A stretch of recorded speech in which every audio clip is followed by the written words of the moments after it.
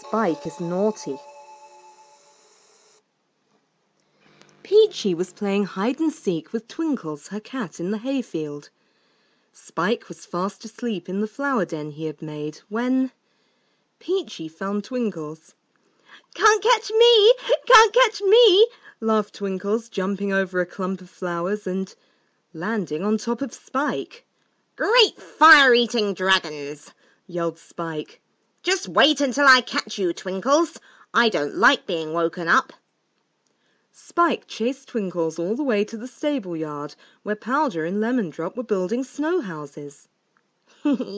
laughed naughty Spike as he chased Twinkles into a snow house. "I'm going to shut you in." Soon Peachy arrived. "Have you seen Twinkles?" she asked. "No, just watch this," called Lemon Drop. Lemon Drop did not jump high enough. The snow house crumbled. "There you are, Twinkles," laughed Peachy. "Spike shut me in," mewed Twinkles. They all laughed as Spike tried to hide himself.